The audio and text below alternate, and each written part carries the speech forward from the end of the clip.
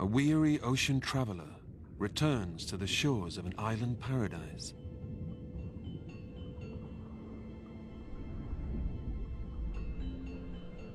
For millennia, great oceanic currents have brought visiting giants to these magical shores.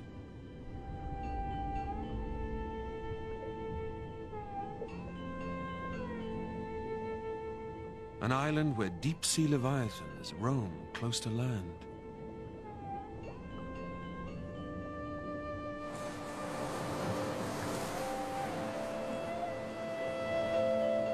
One of the greatest oceanic shows on Earth. But why are so many of these great sea creatures drawn to this island? In the Indian Ocean, the island of Sri Lanka stands as a crossroads for all kinds of migrating marine life. Just off the coast is one of the world's biggest gatherings of the largest predator alive.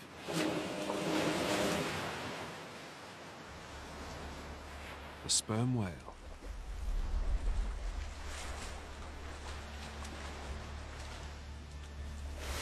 Nomads of the sea, they're almost continuously on the move.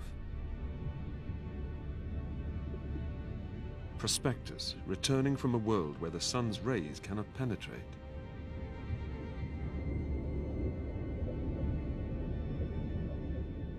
After as long as an hour in the deep, they return to the surface to breathe.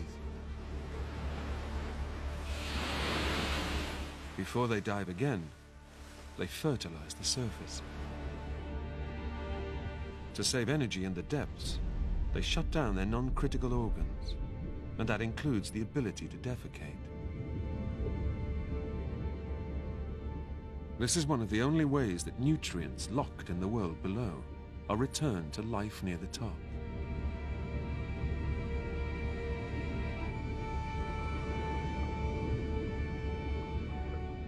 In the expanse of the open ocean, their most stable reference points are each other. Here off the coast of Sri Lanka, they gather in numbers.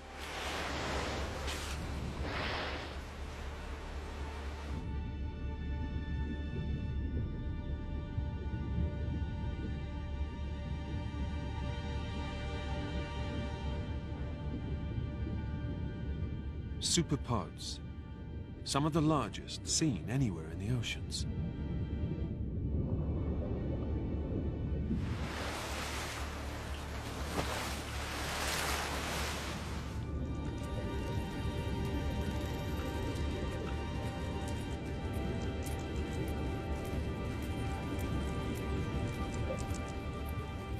Diving down to over 2 kilometers, they grapple with giant squid in the depths. These are hungry hunters. Each one of them can eat around a ton of food per day.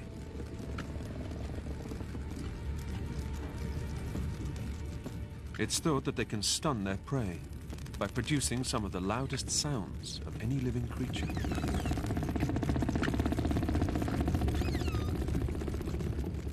But their life in the world below, where the pressure would crush a human, has never been filmed and remains a mystery.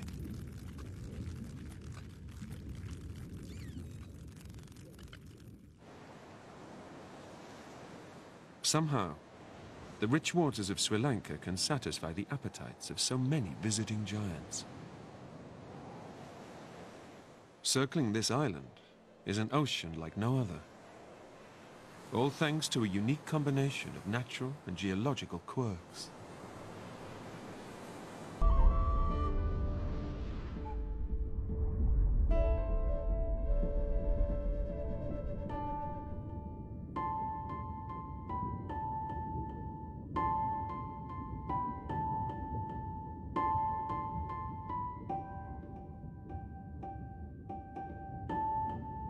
A green turtle.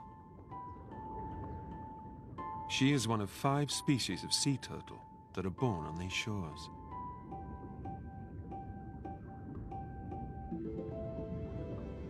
The moment she's waited 20 years for is near.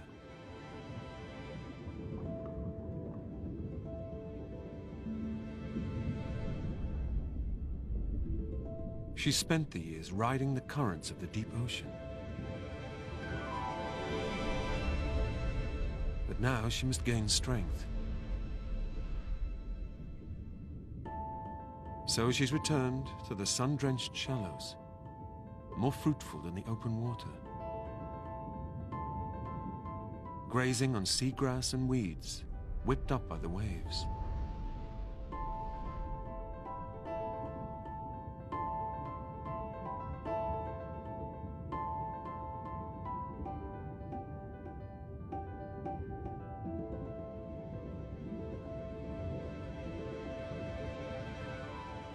Our science has no idea how, but she knows exactly the beach to which she must return.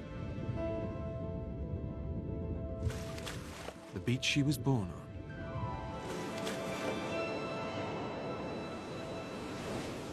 on, and on which she will lay her eggs.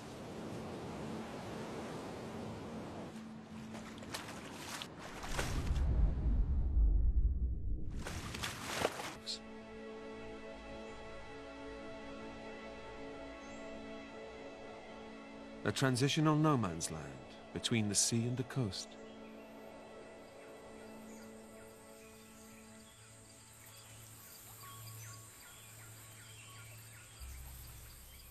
Their leaves have special glands which secrete salt crystals, allowing the trees to cope with the water from the encroaching tides. Rising out of the waterlogged swamp floor, roots reach from the earth like dead men's fingers.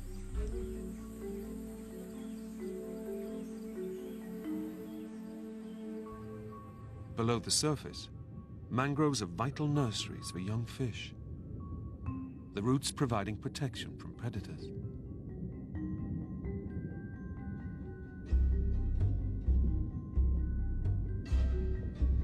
But with so much competition, one mangrove specialist has developed an extraordinary way of getting a bite to eat. It begins with his dual-action eyes. The bottom part of his eye is used for living down in the murky brown water. But on top, his eyes are suited for spying into the world above.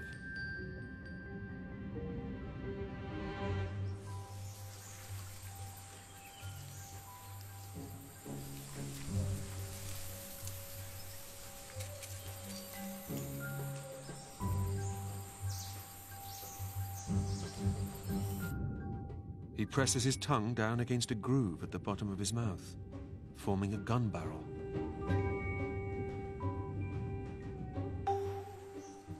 And he fires. He misses. He doubles back and lines up again.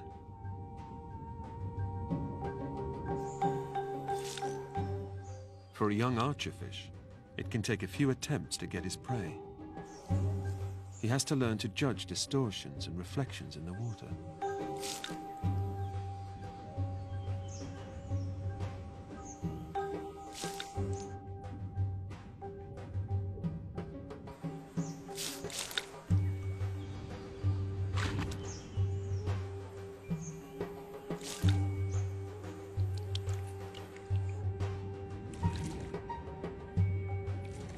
Amazingly, the archer can produce a watery arrow that is up to 6 times stronger than his muscle power.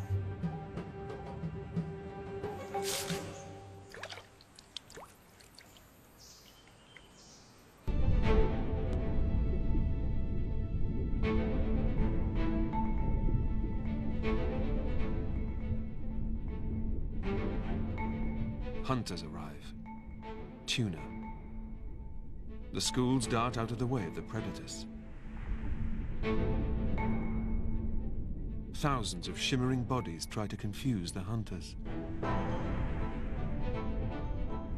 The schools pulse in one coordinated movement.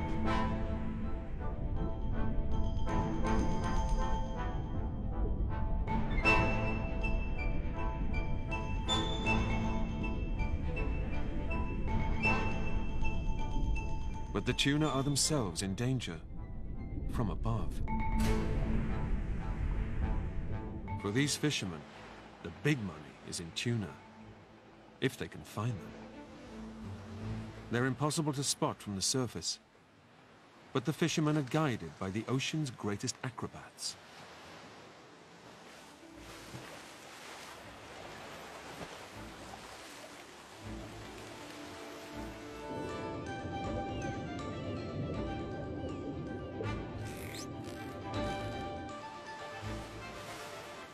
Spinner dolphin are often found swimming alongside schools of tuna.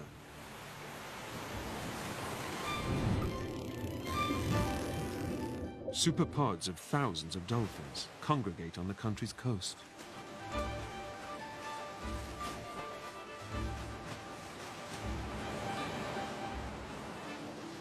Young calves cling to their mother's sides.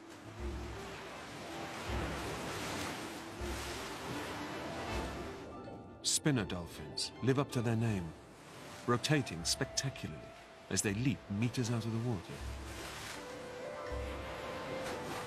They start attempting it from an early age, but it's an acquired skill. Why spinners spin is a mystery. Some think it's for communication.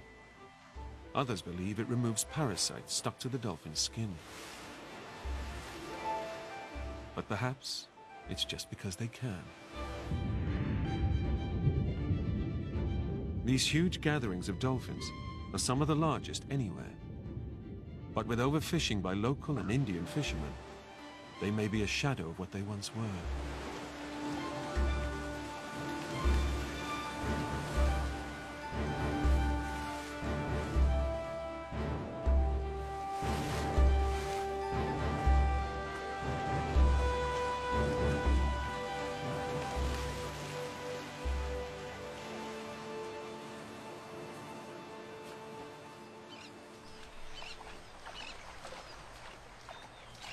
The monsoon rains leave rich pickings in their wake. Like a gold rush, everyone prospects the beach. The daily catch brings egrets.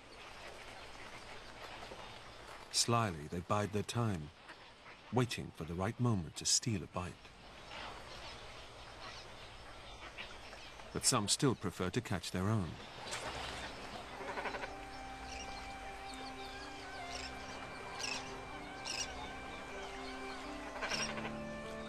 In the lagoons, flocks of cormorants dive for fish. Working in small groups, they drive a school together.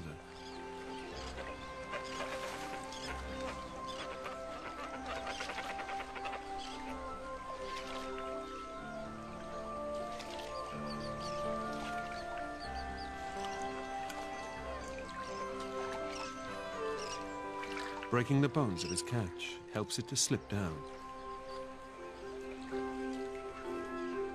But if he's not quick enough, he'll lose his meal to thieves.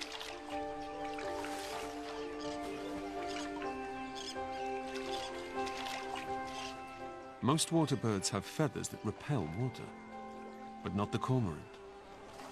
It makes him an excellent diver, although his feathers do need to be hung out to dry.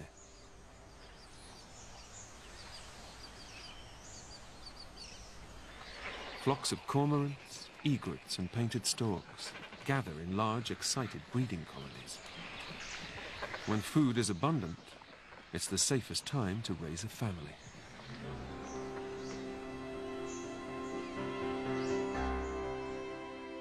For their neighbor, the white-bellied sea eagle, it's also time to nest.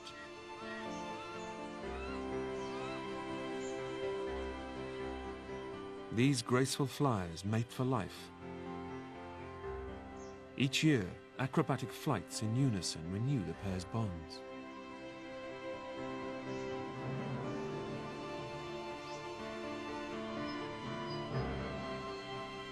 These heavy birds are the largest on the island and can reach up to 4.5 kilos. So finding a tree suitable for the whole family isn't easy.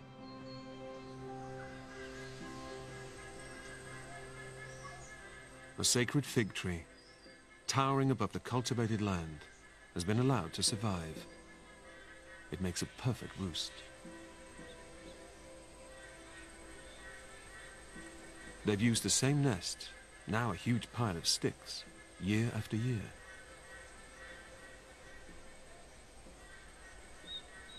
The pair have a 6-week-old chick. As he's got older, they're leaving longer and longer gaps between bringing him meals, perhaps to entice him into the air.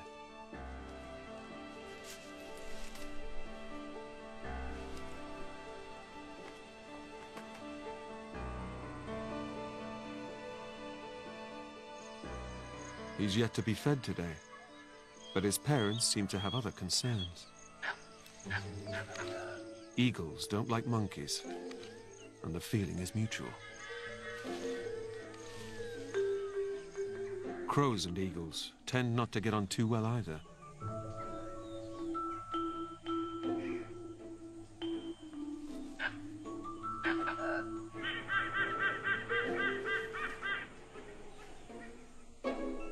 The sacred tree is home to all sorts. And some residents, like palm squirrels, make happy neighbors.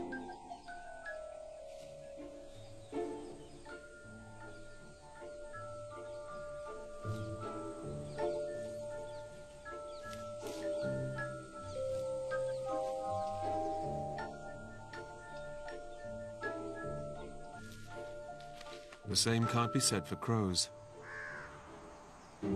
Crows will mob the eagles relentlessly. They see the predators as a threat. The truth is, the white-bellied sea eagle survives almost entirely on food caught at sea. The white belly of the adults blurs with the bright sky as they descend on their prey. From below, it's rendered invisible.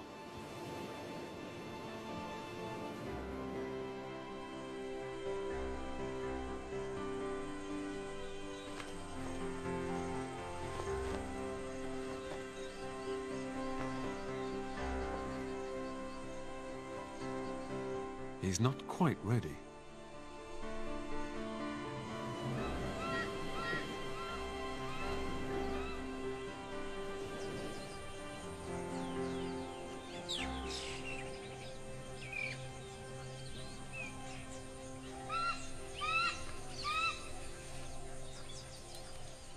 At last, fresh fish.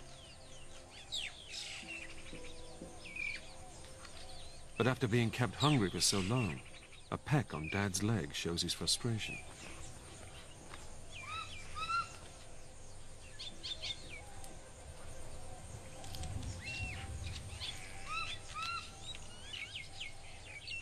In a few more weeks, he could be fishing for his own dinner.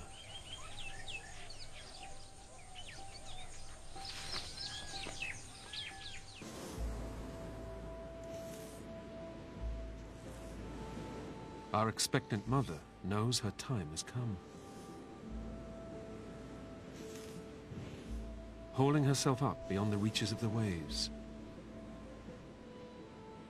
On land, her flippers are cumbersome. She was born on this beach, and now she's returned to lay eggs of her own.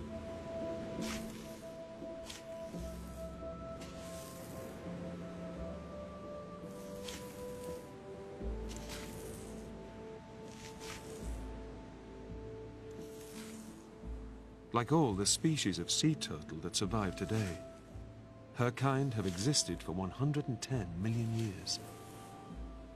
Tonight she continues a ritual performed by her ancestors. This scene has played out since prehistory. She carefully buries her clutch. Her eggs must remain dry. They'll remain underneath the sand for 7 weeks.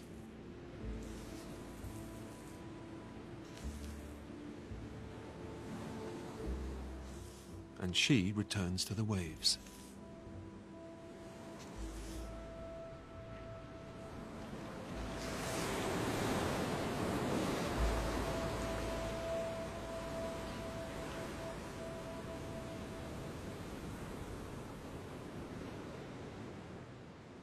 Different species use the same beaches. Life goes full circle within just a few moments. While one species is laying, another is hatching. An eager olive ridley sea turtle is the first of her siblings to break the surface.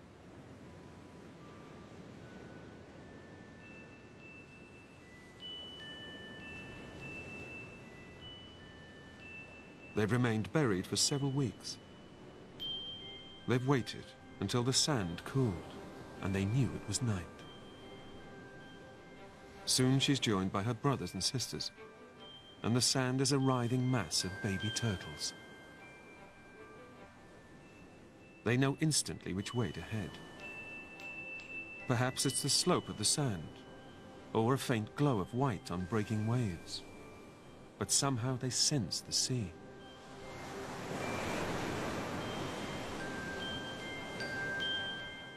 Only a few centimeters in size, they face a migration before they reach the water. An exhausting start to life.